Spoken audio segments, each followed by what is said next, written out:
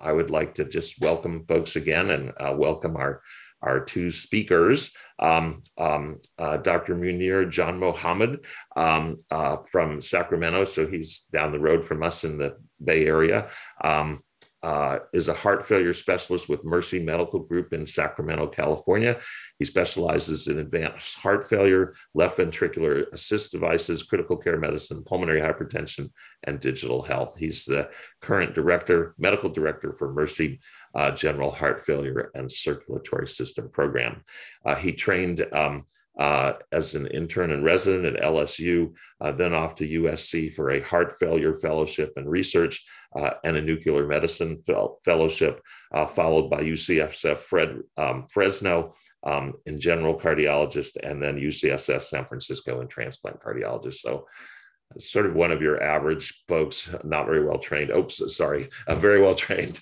So we're very happy to have you. It's incredible. And then Dr. Nezar Falluji, who's joined us today. He leads the cardiovascular service line for CommonSpirit Health, and we've gotten to be friends and colleagues over the last several months.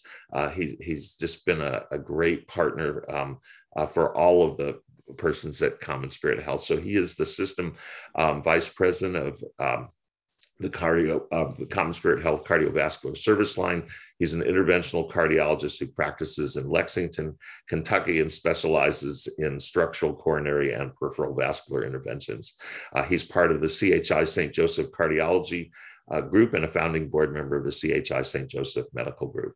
And he's their medical director for the structural heart program. He trained in internal medicine at Robert Wood Johnson's Hospital in New Brunswick, followed by an interventional fellowship at the University of Kentucky. He has a master's in public health from Rutgers, and he's finishing his MBA in his spare time. So we thank both of you, and we're going to turn this over to Dr. Janmohamed, and we'll get started. Okay, great. First of all, I'd like to thank you, Dr. Greensweig, for that kind introduction and obviously the invitation to speak. In addition, I'd like to thank Dr. Falluji for the invitation and his leadership and constant support of the cardiovascular service line. So as you mentioned, I'm a heart failure specialist. I'm very passionate about what I do. And I hopefully after this talk, 20 minutes, you feel the same passion that I do. So what's new in heart failure? So this is actually a perfect timing for this talk, actually, because in the last week, there's 2 new FDA approvals, which have going to make hopefully a big impact in the care of our patients. So what are our learning objectives? So first of all, we're going to talk about what's the new definition of heart failure. This came out last year. We're going to talk about what's new with heart failure with preserved ejection fraction, or HFpEF, sometimes we call it. Some people call it diastolic heart failure. What's new in HFrEF, systolic heart failure, reduced ejection fraction. And then also there was a new consensus document that came out last year. We're going to talk about just 5 kind of key points we should remember. So I think we obviously know this. We deal with this on a daily basis. The prevalence of heart failure is increasing. The age of our population is also increasing as well too. And this caused quite a high symptom burden, right? The Kansas City questionnaire is a questionnaire to give a sense of how burdensome is the condition to the patient's quality of life. And you can see it's quite a high score. And mortality, unfortunately, remains quite high, approximately about 40% at 5 years. And as we know, this is a huge burden on the healthcare system. So how can we make an impact on reducing heart failure hospitalization and survival? So what's the new definition of HFrEF, right? So sorry, for heart failure. So I think when you first see a patient with heart failure, you got to figure out what type of heart failure do they have, right? And then it goes by the ejection fraction, right? So HFrEF is ejection fraction less than 40%. If HFpEF is ejection fraction above 50%. And then they have this group called heart failure with mildly reduced ejection fraction, which is 40 to 50. And these patients actually behave more like someone with a patient with a lower ejection fraction. So we kind of treat them as such. And now, since these new therapies have come out, we actually have patients actually recover their heart function. So now there's a term heart failure with improved ejection fraction, which means you start at less than 40% and it goes up by 10 points and greater than 40, right? So first, when you see a patient, it's important that you take a moment, you identify what type of heart failure am I treating, because then you can figure out the specific therapies. All right, so HFpEF, right? 50% of patients that we take care of in practice, diastolic heart failure is HFpEF. It's a very difficult condition to treat, as we know, right? These patients tend to be older, They have other comorbidities, COPD, hypertension, AFib, more common in women. But we do know there are some treatments that we can do, simple treatments, right? Controlling blood pressure, that's a simple thing we can do, can make a big impact. They're often on diuretics as well too. And then oftentimes they have arrhythmias as well too, atrial fibrillation. So they may need antiarrhythmics or sometimes even ablation as well too. So this is a little summary of where we've come in HFpEF, right? So prior to 2017, there was multiple clinical studies in HFpEF looking at beta blockers, ARBs, DIG, and none of the studies were positive. They're all neutral. So we were doing the same things before 2017, blood pressure, diuretics, and then arrhythmias. And then 2014, a study called the Champion study looked at a sensor called a CardioMEMS sensor, which is implanted inside the left pulmonary artery, goes inside the pulmonary artery, and it's able to gather hemodynamics to see how congested the patient is. So patients at home, they lay on a pillow, we're able to obtain what their PAD is, which is a surrogate of their wedge pressure, and adjust their diuretics remotely. So that was approved in 2014 based on the Champion study for both HFrEF and HFpEF, functional class 3, and patients who've been hospitalized in the last year. Now, many of us know that some patients have not been hospitalized in the last year. Let's say, for instance, during COVID, right? They were scared to come to the hospital, but they have significant heart failure. Don't you think these patients may benefit from remote monitoring of sensors? There was a study that I was part of the sites, including some other sites as well too, called a Guide HF, looking at, can we look at expanded indications for this sensor? And I'm happy to announce that on Tuesday, the FDA has approved an expanded indication for this sensor for both HFpEF and HFrEF, functional class 2, before it was only 3, so 2 and 3, and either hospitalization or elevated biomarkers, such as a BNP or NT-proBNP. There was another study called the TopCat study, which when I was a fellow, I was participating as well too, using the use of a medication called spironolactone, an old drug, a great drug that's really underutilized. There's concerns of hyperkalemia, which is really not that common. And the study was actually neutral, but if you look at the study and look at the patients that were in the United States versus, let's say, overseas, patients actually did better. So based on that, a lot of us in the heart failure community have been using spironolactone because of clinical benefit. It's great for controlling blood pressure as well too. And as such, the guidelines were updated in 2017, including spironolactone as you can consider for HFpEF class 2A. And then for the first time ever, the first positive trial was announced late last year at the AHA. I think at the AHA, called the Emperor Preserve, using a medication called empagliflozin, which many of you on here may know about. This SGLT2 inhibitor showing clinical benefit. And I'm happy to announce just yesterday, the FDA has approved this now for HFpEF. So now we have the first approved therapy for HFpEF. So how do I approach these patients? So like I said, control blood pressure. Don't forget that's a simple thing to do. A lot of these patients have underdiagnosed CAD, so make sure you kind of consider risk factors and do appropriate testing. Assess for any type of arrhythmias. Give diuretics as needed. I use a lot of spironolactone as long as their potassium creatinine is okay. And then just based on, like I said, I've been using for the last couple of months based on the Emperor Preserve study, but now we can use empagliflozin or Jardiance for HFpEF. And then sometimes you can consider CardioMEMS. All right, what about HFrEF, which is systolic heart failure? Next slide. Okay, anyone knows me, I'm a crazy a sports fan. So why am I so enthusiastic about my 49ers and also, HFrEF therapies, right? Next slide. So where have we come, right? So a lot of us know some of these therapies, right? We've come a long way in the management of systolic heart failure, right? Some of us may remember back in the day, all we had was simple therapies such as diuretics and digoxin in the early 80s. And then we learned the mechanism of heart failure, right? You have overactivation of the sympathetic nervous system and then the RAS system, right? So we target those therapies, right, with beta blockers, ACE, ARBs, spironolactone, and eplerenone, MRAs, which is aldosterone antagonists, and then isosorbitol. And then obviously in the 2000s, we had devices such as CRT, which is chronic resynchronization therapy, and then LVAD therapies for end-stage heart failure. And we were kind of in a lull. We had the same therapies we had for many years. And I've been practicing for heart failure, I can't believe, for 10 years now. I feel old now, but I remember early when I was practicing at UCSF, we were using these same therapies, ACE, beta blockers, and we were making some dent, but patients unfortunately were still coming to the hospital, and unfortunately they were still dying. In the last 15 years, we've had two novel pathways that are really exciting, and hopefully I'm going to talk about them. ARNIs, which is Entresto, sacubitril, valsartan, was approved in 2016. And then a really exciting class of drug, the SGLT2 inhibitors, were recently published in 2019. We're going to talk about those. Next slide. So let's talk about ARNIs, sacubitril, or Entresto. It's really interesting and a very nice mechanism. So we know that on the right side, you can see the RAS system, right? The RAS system is what we've been blocking with ACE and ARBs, right? And we know the RAS system, when it gets activated, it causes vasoconstriction, fibrosis, since we're trying to avoid, and those are harmful in heart failure patients, right? So for many years, we've been blocking that pathway.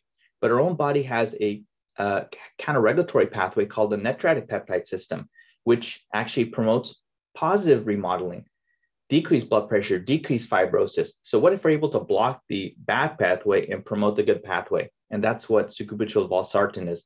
Valsartan, we know, is an ARB, so you're blocking the right, the ARB, so you're blocking the harmful effects, and sacubitril prevents the breakdown in natriuretic peptides. So what do you have? A net balance shifting towards the natriuretic peptides. And that's why these patients, you notice they have a lot of, they pee quite a bit, right, when you start the medication, because this has some natriuresis. So that's the mechanism of sacubitril valsartan or Entresto.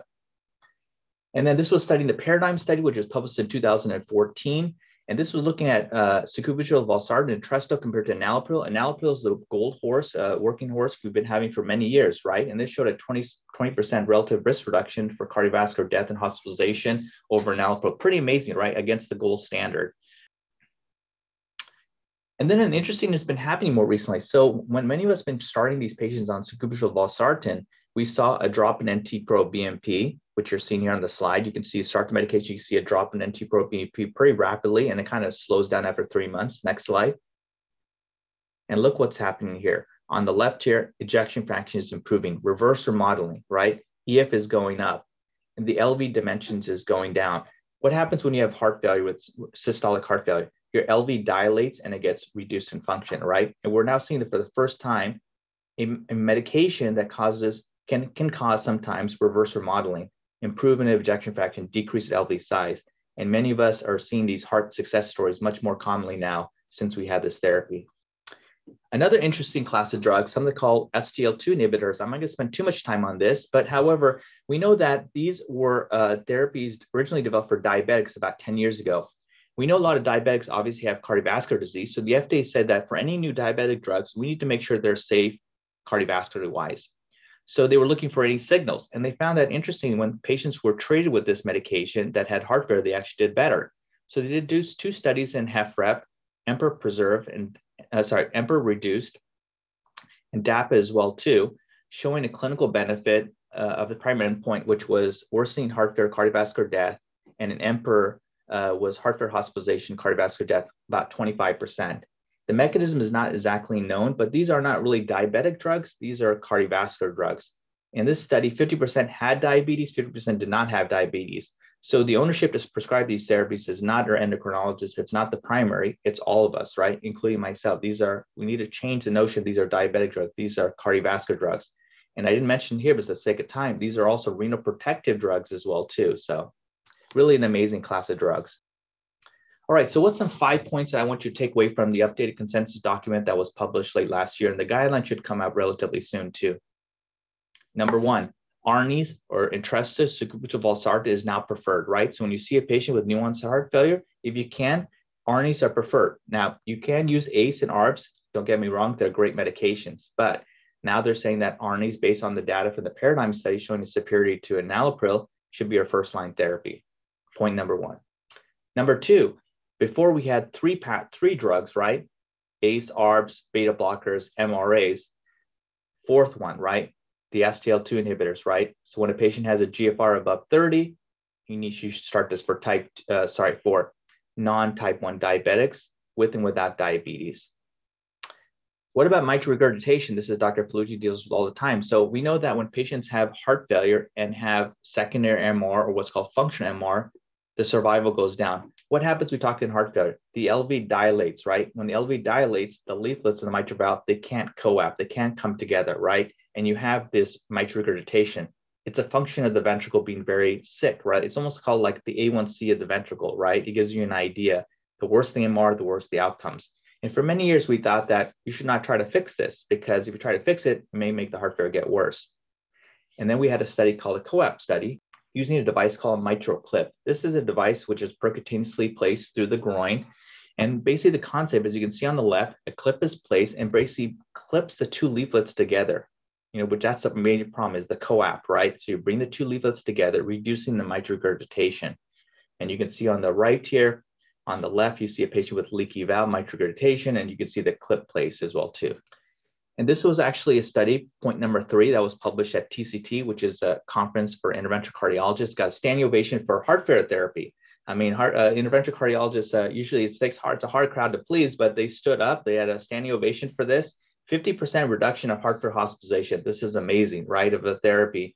And then a 38% reduction in death from any cause. I don't know, Dr. Falluji, you want to say anything, but I think it was really widely accepted as a groundbreaking therapy, and really a lot of excitement, not only in the heart failure space, but interventional space.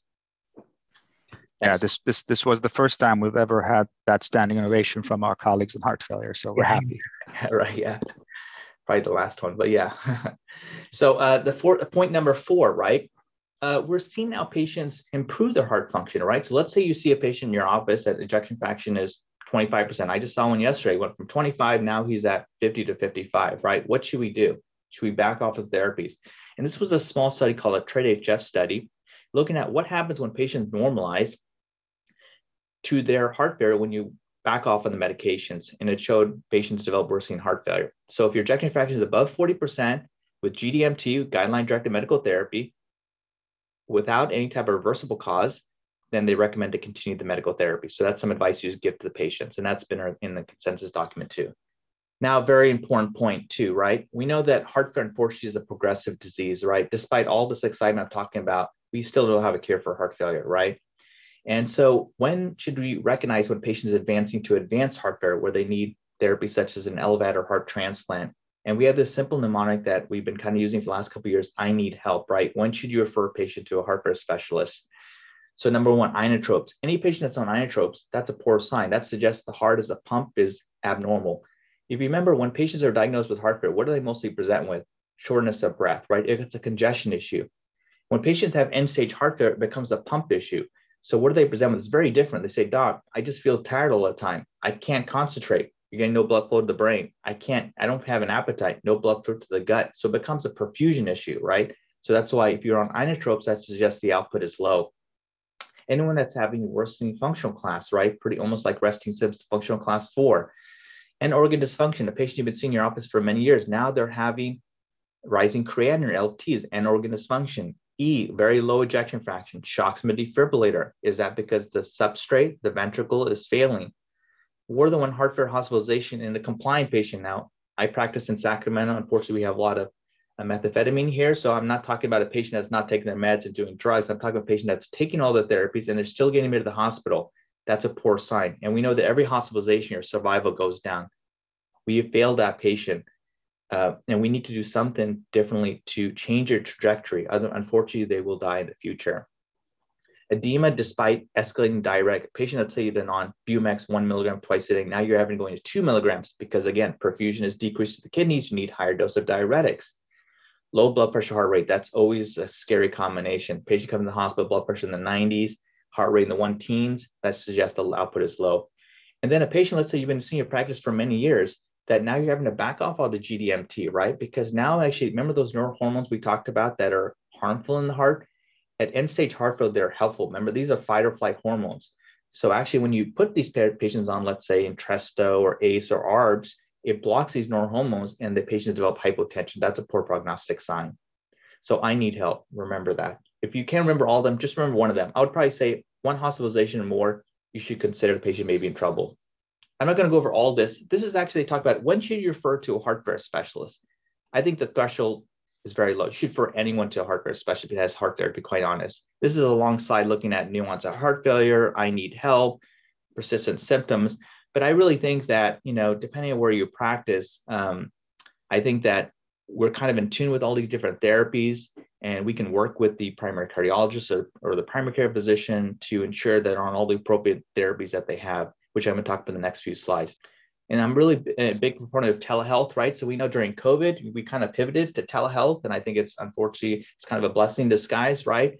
And we're kind of medicine moving towards a patient-centered care approach, right? We're seeing patients coming from long distances, right? Think about when you go see a doctor, you need to spend maybe an hour to get there. You got to look for parking, you get your appointment. I mean, we're talking about a couple hours, right? can telemedicine help bridge that gap, right? And not necessarily replace office visit, but to complement office visits, right? So there was I'm going to focus on heart failure, my space, right? So there was a study in JACC last year showing the feasibility during COVID of managing patients with heart failure with remote monitoring, either telemedicine visit or phone visits, showing that these patients did just as well as other patients did traditional office visits. So what are my current applications of using telemedicine or video visits? Well, assisting with quad therapy. We talked about starting these therapies, but you have to titrate up the medications, right? If I want to titrate up a medication, do I need them to spend 2-3 hours of their day to come every 2 to 3 weeks to come for an appointment? I saw a patient yesterday. She was at work. She was during a lunch break. I did an office visit with her. We're able to ask what her blood pressure is. I had her labs, and we're able to increase her medication. So again, she was able to continue with her day, and I was able to achieve my goal of titrating the medications. Again, these are consistent with patient-centered care, right? And patients like telemedicine, so I think hopefully it's here to stay. So what are some potential options, right? Opportunities? Well, we do know that, like, unfortunately, advanced heart failure specialists are not in every city, and many of the people on this call don't maybe have one in their town. However, they may have someone in their state, right? And some of the reasons that I get when I talk to referring doctors and I hear why they're not referring to, let's say, other programs, myself in Sacramento, is that patients sometimes don't want to drive, right? So what if you're able to offer them an opportunity to do a telemedicine visit? You're able to identify patients that may be in trouble, and I can say, hey, Mr. or Mrs. So-and-so, I'm a little concerned about your hospitalizations. I think maybe you need to come down to Sacramento. We need to talk more about, maybe need more options, right? So I'm really hoping that's the next frontier, telemedicine, in other spaces as well too. TAVR, for instance, people in the community, they get an echo and they have, let's say, severe aortic stenosis, they're able to see Dr. Falluji remotely, and they're able to, he can review all the data and just bring them in for the procedure, right? So I think hopefully that's the next frontier of this therapies. So this is actually a study that just came out last month, actually. And basically, you can see on the left of the slide shows improvement in survival, showing different combination medications for the treatment of HFrEF, right? And at the bottom, looking at medications such as ARBs alone or ACE inhibitors, you can see the greatest benefit for patients using a combination of ARNIs, which is Entresto, beta blockers, MRAs, and SGLT2 inhibitors. That's the best chance for success. And the last part of the bottom says greatest chance for heart success. We need to stop using these terms heart failure. Let's talk about heart success with all these therapies is with quad therapy. Don't delay, initiate therapies early. And unfortunately, we're not doing a very good job as a community, right? Cardiologists, internists, everyone, right? This is from the CHAMP registry. Only 1% of patients are on targeted dose of GDMT, right? So we need to change this and increase this inertia. And because these are life-saving therapies for these patients. And the most common reason for not initiating these therapies were kidney dysfunction, hypotension, and that's all relative too, right? I tell my patient the first time I see them, when their heart function is 20%, their heart is never going to generate a blood pressure of 120, 130. That's probably hypertensive for them, right? Their pump is not pumping like it said. So the blood pressure should be in the 90s. It's just a number, right? And so it's important that they understand why they're on these medications as well too. So again, big sports fan. I'm also do a lot of stuff on social media. This is actually on my Instagram page. Last year and just 2 weeks ago, there was Heart Failure Awareness Week. I did this post. I did one this year as well too. But last year I talked about the GOATs, right? And I think for the most part, I'm a 49er fan. I'm a diehard Laker fan, but I give Brady credit. I give Jordan credit. Some people may debate the 4 GOATs in sports, but there's no debating who the best therapies we have for HFrEF: ARNIs, beta blockers, MRA, and SGLT2 inhibitors. Strive for greatness for our patients, quad therapy for all. So this is an important point, really.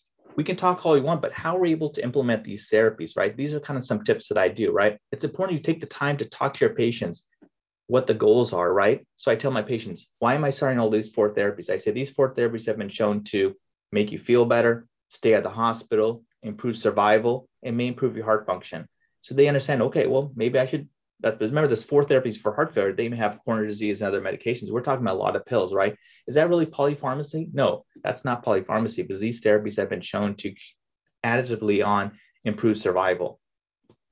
Empower patients to understand why they're on quad therapy, right? Take that time, right? Once you take that time, it definitely improves compliance.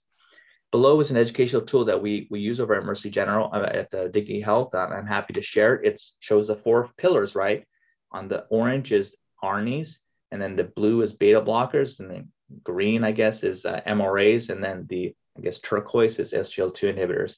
We give these sheets to our patient, have them circle and bring to the appointments to see their progression, right? And then obviously, these are expensive therapies. I haven't talked about that, but know your resources. There are resources for patients. And I push the different companies. You can push all these products all you want, but you have to provide the support for our patients, right? So know the resources for our patients. So this is my dad's old doctor bag. I'm just wrapping up here. What tricks did he have, right? So he's retired, been about 10 years. He was using ACE, ARBs, beta blockers, MRAs, and diuretics, and that was good therapies that we have. But what therapies do we have now in 2022? Next slide. Look at all the therapies we have. Not heart failure, heart success, right? What success do we have, right? Again, to the post from Heart Failure Awareness Week, we have meds we talked about, ARNIs, beta blockers, MRA and SGLT2 inhibitors, devices, CRT, remote monitoring, implantable sensors just got expanded indication just a few days ago. Transcatheter edge-to-edge repair, mitral regurg, we just talked about that. Don't forget iron deficiency anemia. 50% of patients, we didn't talk about that, have iron deficiency anemia. That's a simple thing you can screen, check a ferritin level, give them IV iron, they can make a big difference in our patients' lives. And then obviously the end of the spectrum, when patients have progressive heart failure, they will need either an LVAD or heart transplant. One last thing, obviously I had 20 minutes to talk about a huge subject, right? And so you can tell I'm very passionate about this field. And, last year we did our first dedicated heart failure symposium. We're having one in a month, and it's here in Sacramento. If anyone's nearby, feel free to come by. It's on March 19th at the High in Sacramento. It's all dedicated to heart failure. It's a half-day conference. Unfortunately, we don't have a virtual component to. I've heard a lot of feedback, and hopefully next year we'll probably do a hybrid of both in person and virtual. But I'm hoping that we're able to see many of you next year. Well, number one, thank you. Fascinating, really excellent, and just a new world for those of us who have been doing this for a while. It's obviously a new world and an exciting world. We have several questions and comments, and so I want to just reintroduce Dr. Falluji, and I forgot to mention that Dr. McGinn is out of town today, and so that's why he's not on our call. So our panel will be myself and Dr. Falluji and Dr. Janmohamed.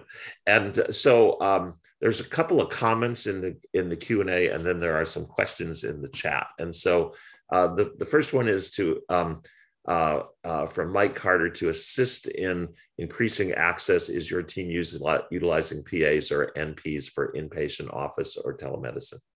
Yeah, very excellent question. So I'll start with the inpatient piece. We didn't talk about that, but that's really a great time to actually initiate these therapies, right? So patients come in the hospital for, let's say, HFrEF, for instance, right? We have 3 goals. Obviously, what we've been doing all the time is decongestion with diuretics, but it's not as simple as that. First, we have to figure out, are there any educational opportunities? Let's say, did the patient run out of their diuretics? Did they not know about weighing themselves? What was the trigger for the hospitalization? Start with education. And then the third thing, at our hospital, we're very fortunate. We have pharmacists, transition care pharmacists, right? Most of us have these medications on formulary, but most of our hesitations is that, will they continue the outpatient setting? So what I do basically is that I try to optimize as much of the 4 therapies as I can. I walk over right away to my transition care pharmacists. They're amazing. I think every hospital should have them. And they start working on any prior authorizations, are able to continue that. I'm actually on a length of stay committee for heart failure. And, I said, we need to change our approach, how we look at this condition. We've been focusing on, phone calls after they leave the hospital, and that's fine, but that's not good enough. What we need to do is implement these therapies, because that's been shown to reduce hospitalizations, and that's how a pharmacist comes in. Really quickly, for the outpatient setting, yes, I have amazing informed nurse practitioners, and they're working very closely with me to up-titrate these medications. Great. And there's another, and you've sort of touched on this from Dr. Sagar. Great talk. SGLT2s and ARNIs are effective meds, especially for multiple protection mechanism. I often hear about concerns about access and cost. What should clinicians know about how patients can access these meds and the cost concerns? Yeah, so all these therapies do have coupons for you to get them started right away for usually about 30-day coupon. I will say that, for instance, Entresto, it's been out since, now 2014. So now I'm definitely seeing much more payers be on board, especially since the guidelines are now, or consensus documents should say, are now saying it's a first-line therapy. So more payers are covering it. For some patients that cannot get access, Entresto does have a very good assistance program they can apply for. And I think they can make up to 80,000 per year, which I think is pretty good, and still get free medication from Novartis. So that's number one. And then as far as the SGLT2s, they also have assistance program as well too. And so I work very closely with the different reps and just know what the resources are. So, but it can be challenging. I'm not going to lie, but they're definitely getting much better for sure. Great. Dr. Falluji, questions or comments? First, a great talk, Dr. Janmohamed. I've learned a lot. I had a question to ask you about spironolactone and preserved left ventricular systolic function. And as you have mentioned, Jardiance, I'm mentioning that name because it's easier to remember than empagliflozin. It could be expensive, but spironolactone clearly work, and that's a cheap medicine. And historically, we've used it at 12.5 to 25 once a day. Mm-hmm. Does that remain your practice, or do you push the dose? So generally I try to just go, I usually 25 milligrams is the max dose. That's the maximum. Top cat. Yeah. And I do spironolactone first. It's a cheap old drug. So you use diuretics and use spironolactone. And then I've been doing Empala as my next one, and then sometimes, and CardioMEMS has been very helpful in this population. So as you know, it's very challenging to treat these patients because you diurese them too much, your creatinine goes up. It's kind of a narrow window. That's the challenge. Yeah. So that's been very helpful as well too. And let me ask you one more question. How do you up titrate? And that's a challenge for us. We don't have heart failure specialists, so we, if you may want to touch base on in the reduced ejection fraction group with the quads. Yeah, no, thank you for asking the question. It's a really great question actually, and the question I get often. So before we used to always, how do we do? We would push up one class of drugs, push up the beta blockers, the max dose, let's say Carvedilol 25 twice a day, and then you go to the A's, and then go to MRAs. We found that that's not the way to approach it now. Initiate quad therapy quickly, right? Relatively fast on the lowest dose. So try to get them as quickly as you can, and then you can titrate up depending on what's going on. Let's say if their heart rate's high, let's say above 70, you can push the beta blockers in the fall, but start all four relatively quickly. Am I starting 4 at the same time? No, but I mean, it's like you're starting maybe one week. I saw a patient just yesterday for new onset heart failure that was on an ACE and a beta blocker. So 2 out of 4. So I switched him to Entresto this week. I said, next week, you'll be on an MRA. So then when I see him back in 3 weeks, they're already on 3 out of 4. And then I'm going to do the 4th one then. So he says relatively quickly, and then you start fine tuning. A great question. When you mentioned mitral valve clips, and what percent would you say of surgical repairs for mitral valve regurgitation have gone away with mitral valve clips? Yeah, so let me just step in for 1 second. We don't do surgical repair for functional MR because the data is terrible. The surgeons want to operate. These are normal valves, just as Dr. Janmohamed said, the annulus is dilated, and historically surgery never worked there. Yeah. I have to say, it pains me to say that, but properly treated patients with functional MR, the majority of them can bypass the need for a mitral clip. And in fact, we've shot ourselves in the foot, but for the benefit of the patient, we start them on Entresto, they come back and say, I feel great. And I think Dr. Janmohamed stated, the heart gets remodeled back to where it needed to be, and you don't need the device. I think we use the device for patients who are maxed out on medicines. That's correct. Got all the other devices, the biventricular synchronization. And they go to Walmart and say, when I walk the aisle, I'm still tight. So this is the type of patient. They've reached the maximum therapy. They still want to do more. We want them to do more. Yeah. So we're not treating the MR like he said. We don't treat numbers. We treat patients. And if the patient says, look, I'm still very short of breath, I really think I could do more, but that's when the mitral clip actually works. Yeah. Very, very, very good point. I think that sometimes, in cardiology, we love our little toys, we love our procedures and stuff like that, but we can't forget the basics, right? And sometimes that's why heart failure is not so sexy in cardiology, right? Because we just do simple meds, but these meds really work, and like that's a very good point. And now even with the mitral MR, actually it's mandated now, Dr. Falluji, we were on part of the committee to come up with some guidelines that they need to see a heart failure specialist first. So my approach is I see a patient, I said, I got 3 months to do my work, right? And I use my nurse practitioners, and then we reassess their MR in 3 months. And then if their MR is still significant despite good meds, then we consider them for the mitral clip. And that's what was actually studied as well too. Good point. Great. We've got some questions in the chat. This is just fascinating and just an incredible conversation.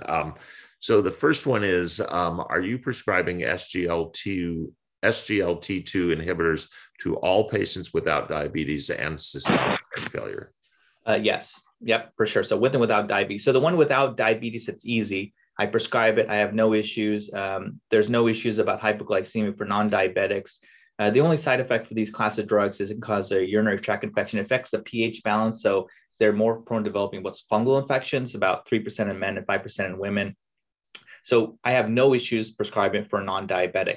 For a diabetic, I have no issues unless if they're type 2 diabetic, if they're on insulin. If they're on insulin, then I will notify the primary said, would you like to make any adjustments in the insulin or they're on complicated regimen? But for the non-diabetics, prescribe it 10 milligrams once a day. It's simple. You're done. And there's no titration. That's a great part of that drug. It doesn't really affect blood pressure. It's renal protective, one dose, and you're done. So I'm using that pretty early on. Here's another one. As you mentioned, so many of our patients have compromised GFR renal function. If the GFR of 30, your lowest acceptable, or is GFR 30 your lowest acceptable level to commence spironolactone? Do you ever start lower doses due to hopeful cardiac benefit? Yeah, no, yeah. So no, not 30 for pretty much most of these therapies. It's 30 or above. Yeah. Okay. Yeah. Where does I'm going to not pronounce this correctly. Vericiguat. Oh, vericiguat. Yeah, interesting. So vericiguat is a guanylate cyclase inhibitor that was studied in the inpatient setting. So patients have been admitted for HFrEF, systolic heart failure, been admitted to the hospital, and showing some benefit for recurrent hospitalizations. Where it kind of fits in, it's not yet in our guidelines, but the way I kind of see it, it's kind of a niche drug, right? So you're going to first start with the 4 therapies. And if patient, let's say, is admitted in the last year, then you can consider starting vericiguat maybe on top or maybe to replace some of the therapies. So it's going to be after all that. Just like hydralazine isosorbide, we talked about that. That was a study called in the AHEF study in African Americans. I get that question a lot. When start, let's say I'm seeing an African American patient, should you start that instead of some of the other 4 therapies? No, start the 4 therapies, even though there's a high risk of angioedema with African Americans with Entresto.